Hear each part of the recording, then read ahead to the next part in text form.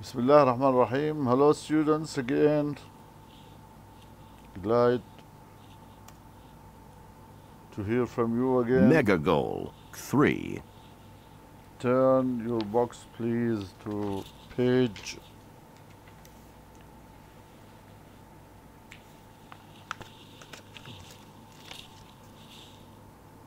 14, please. Page 14, Unit 1, of course. Writing. We are, as you see here we have an essay. We are going to read this essay and then discuss the questions above here. Okay? I'm going to play a recording and you are going to follow me to help you. And you can read it alone, of course. But listening to a native speaker is better. Let's begin. Okay? Of course, we are going to write an essay today, huh? Let's begin. I'm going to play the recording. You can follow me. Okay? Just, yeah, okay. Learning face-to-face and online. There have been significant changes in education due to technology. The internet has played a determining role in transforming the face of education as we used to know it. More and more universities and colleges offer F2F, face-to-face, and online course modes or blended versions that combine classroom F2F and email, social networking, or synchronous e-learning. Research has shown that students choose different options depending on individual preferences, learning styles, and practical considerations. For example, working adult students prefer online courses as they offer the flexibility that they need to combine learning with work. In other words, individuals whose time and/or mobility are restricted are happier with online courses. On the other hand, a large number of students enroll in F2F courses as they feel that face-to-face instruction and communication with peers will help them understand concepts better and learn more effectively. They are not opposed to using email or social networks to communicate with peers, but not with their instructor. On the contrary, online students find it easier to communicate with instructors by email, as it frees them of inhibitions they might have about asking questions or raising issues face-to-face. Both groups defend their respective choice wholeheartedly. This is further demonstrated by success rates and learning outcomes. So, given a positive attitude to technology and the necessary skills, students will benefit from online courses as much as their counterparts in face-to-face contexts. What remains to be seen is if such courses will also benefit interpersonal skills and help people perform as members of a team. As you see here, our lesson for today is about something that we are doing now, which is online learning. But here we are, yeah, it's mandatory to have online learning now. It's not our choice because of COVID-19. You see? Here we are going to talk about something which is online learning and face-to-face learning. Which is better according to you? Here we have some questions. Look at the photos and define face-to-face and online learning. You are going to face-to-face learning, which is when you go to school and you see your teacher, and teacher gives you information directly. Online learning, not something that we are doing now. Of course, in the near future, we are going to use online alive, huh? together, inshallah. But now it is recorded. So online learning, it can be recorded or it can be alive. Do you know anyone who is studying online? Of course, now we are all studying online. Would you prefer to learn online? Why and why not? This is something that you can discuss it together, alone, sorry. Why and why not? Do you prefer learning online?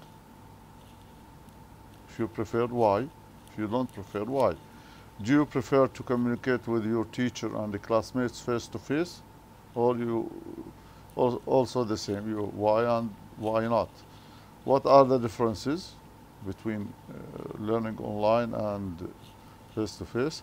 Read the text and answer the questions now that follows here. What is the trend for university courses? Trend is something that universities do usually. Of course, universities now they have two, but in general, the degree, if it is taken from an online learning, it will not be the same as face-to-face learning. It is stronger. In general, you can just hear what kind of students options here. You can say options for online courses. Why do some students enroll in face-to-face courses? Why they choose face-to-face? Well, according to the passage here, you don't answer by yourself, huh? You just read the text and you answer these questions. Which type of course is more successful? Again, according to the text. Okay, let's move. Here, read the text again and find out which paragraph presents information about face-to-face courses. Which paragraph talks about face-to-face learning? Yes. Paragraph 3. Sets the scene and introduces the topic. Paragraph 1 sets the scene and it introduces the topic, of course. Because introduction. Introduction means the first paragraph. Present information about online courses. Which one talks about online courses? It is paragraph 2. And rounds up issues in general. Both groups defend choices, success, learning, benefit from online courses, and face-to-face contexts, etc. Okay, guys, let's move to our workbook. Not before our workbook, let's discuss the homework that you are going, the essay that you are going to do. Here you study, turn to your box to page 15. Follow me, please. Here, study the charts below. What is the topic of our discussion shown in both? Write an essay comparing and contrasting two ways of socializing and say which you prefer and why. You are going to think about two things, socializing online and in person. Socializing online and in person. Is it having your friends in person or just online it is enough? An online friend, what do you think it is better?